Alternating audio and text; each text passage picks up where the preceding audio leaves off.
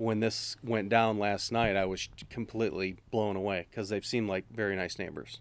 After a year-long investigation, police arrested 3 Saginaw men who are believed to be involved in drug trafficking through Leelanau, Benzie, and Grand Traverse counties. The arrests were made in 2 separate homes, one in Lake Ann and one in Elmwood Township. My wife actually woke me up and said something's going on across the street, and so that's when we started looking out the window and saw all the police over there and bringing out people handcuffed, going through cars, the dogs, all that stuff. So it was pretty shocking for all of us, and I actually walked across the street to try to find out what was going on, and they said, get back in your house. Detectives seized more than 100 grams of powder cocaine, along with marijuana, guns, and several cars they say were used to deal cocaine. They were distributing them, they were selling them, individual one-on-one sales, they were distributing them, they were using them as well.